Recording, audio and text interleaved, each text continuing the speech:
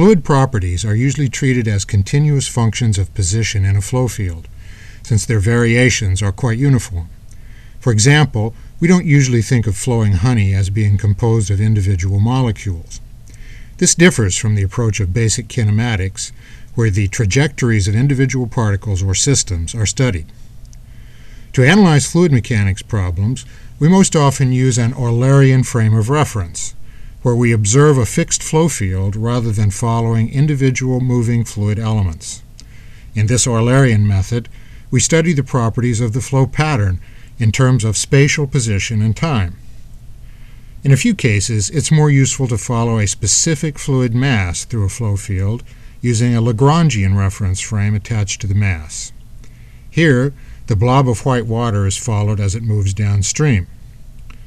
But if we mark the instantaneous boundary of the blob of fixed mass at a certain time, then we can watch the water flow through this boundary while the original white blob flows on. This is the Eulerian approach. The Lagrangian approach works best, for example, in meteorology, where a weather balloon drifts along with the prevailing wind. This reference frame is inferior to the Eulerian approach, however, in treating the airflow through a jet engine. In this case, a control volume is fixed to the jet engine with air flowing through it. Likewise, an appropriate Eulerian control volume for this hairdryer is fixed to the dryer itself rather than to the air passing through it. In this simple example, the control volume has one inlet and one outlet, and its lateral sides are impermeable to the air. Electrical energy enters the control volume, however, in order to heat the air and drive the blower that moves it.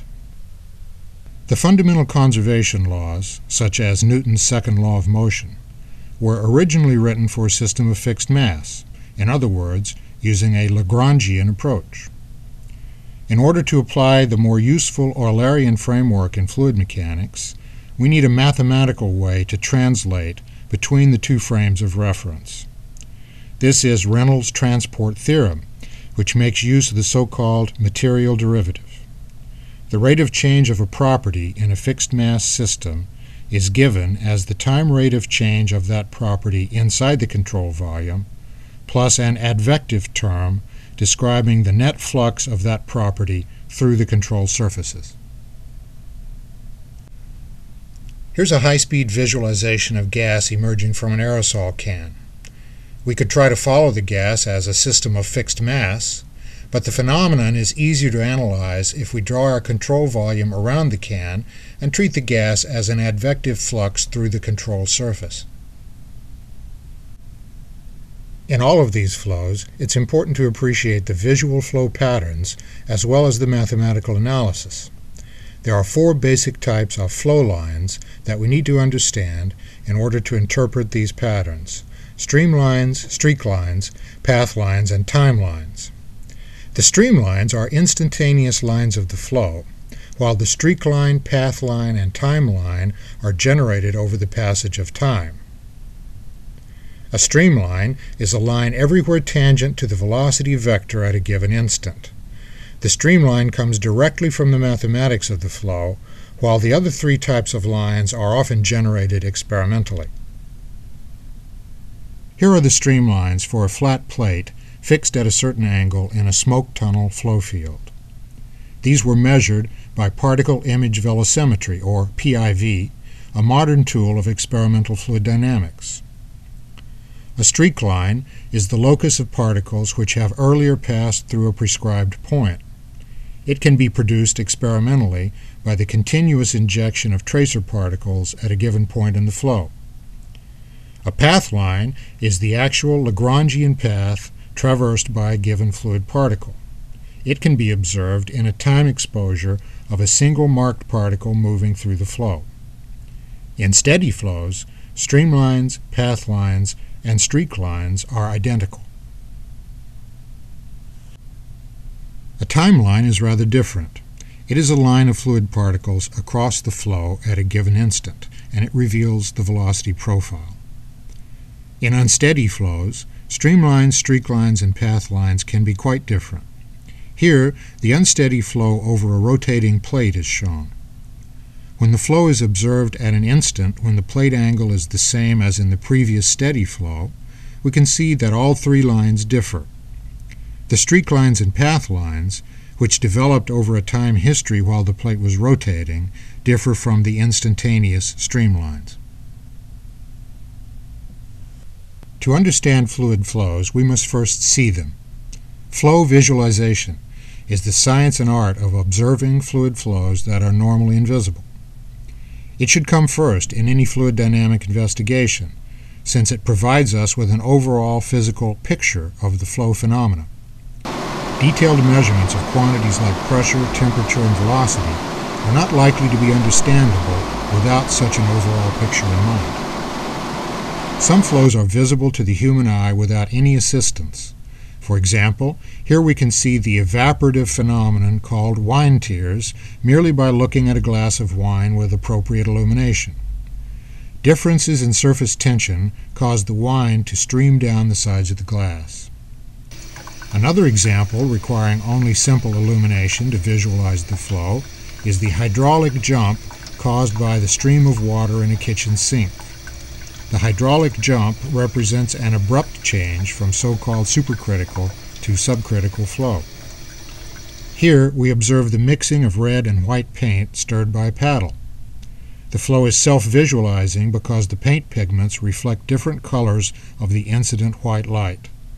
Eventually, given enough stirring, the two pigments become well mixed on a molecular scale, and we observe an intermediate pink hue.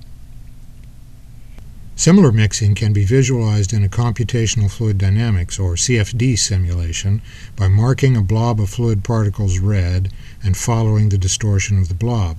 For visibility, the red pigment is shown mixing with a transparent fluid. Here's a much more complicated self-visualizing flow.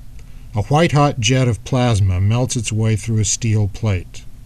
Surface tension effects determine how the molten metal accumulates on the bottom of the plate shown here. This flow appears to be undergoing some sort of periodic process. One of the simplest of flow visualization techniques involves the motion of an oil film on a surface.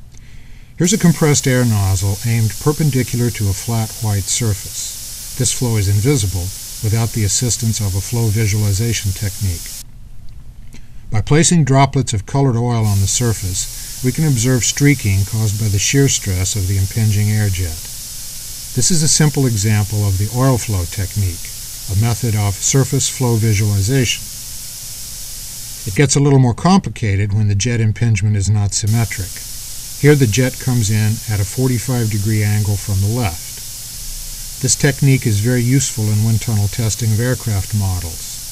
It only indicates the flow direction very near the surface, but it's quite easy to use. Of all the different flow visualization techniques, we most often add particles to a flow to make it visible. The particles scatter light, as in this plume of smoke from a cigarette. Without the smoke particles, the plume would be invisible. In another example, particles of talcum powder were spread on a surface, and a dog was encouraged to sniff a treat lying there. From this, we see that the air exhaled by the dog's nose disturbs the talcum particles, and the subsequent airflow pattern is revealed. Here, the air surrounding a person is seeded with theatrical fog. When the person takes a walk, the fog indicates the airflow in his wake. A vertical sheet of laser light is used to illuminate a plane in the center of this complicated turbulent flow, known as the human aerodynamic wake. Next, a paint spray gun is aimed perpendicular to a sheet of plywood that appears edge-on in the video. Once again, laser sheet illumination reveals the paint particles. In this unsteady flow, the spray strikes the plywood, but not all of the paint is deposited. Some of the smaller particles escape in what is known as a starting wall jet. These overspray particles are a problem. They must be captured, or else they will cause air pollution.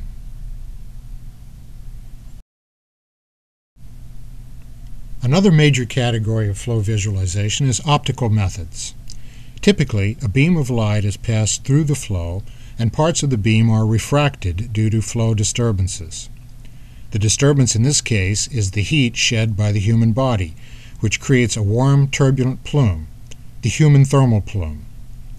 The subject is standing in front of a precise parabolic telescope mirror 1 meter in diameter, big enough to be the centerpiece of an astronomical observatory.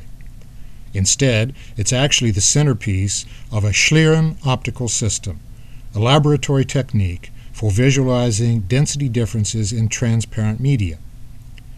Considering the human body as a heat engine, most of the calories we consume are rejected as waste heat, which is shed by thermal convection and radiation. Without the human thermal plume, our bodies would overheat with dire consequences. In addition to the particle seeding technique shown earlier, the Schlieren technique can also reveal the airflow from a dog's nose. The inhaled air is at room temperature and is not visible, but the exhaled air has been warmed inside the nose.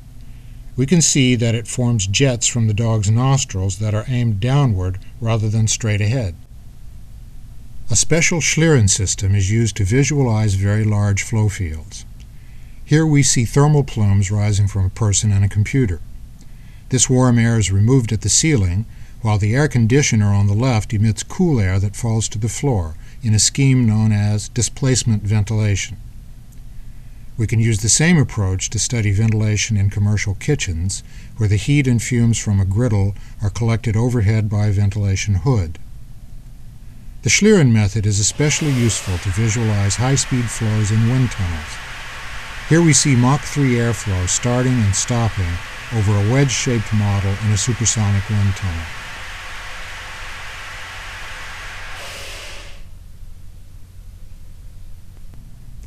Finally, some flows happen too fast to be observed properly by the human eye. High-speed imaging is required to slow these flows down. This milk splash requires no special visualization technique other than slowing it down by a factor of 33 using a high-speed camera. This Schlieren video of a supersonic air jet from a nozzle is shot at the usual rate of 30 frames per second, but each frame is exposed for only 1 microsecond. This is a kind of pseudo-high-speed imaging that reveals the radiation of jet noise from the flow. The shedding of a Kármán vortex street from a cylinder is graphically visualized in a soap film tunnel.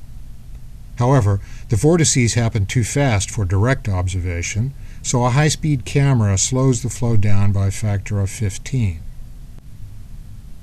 This phenomenon of Kármán vortex street shedding can also be predicted numerically using CFD, as shown in this computer animation.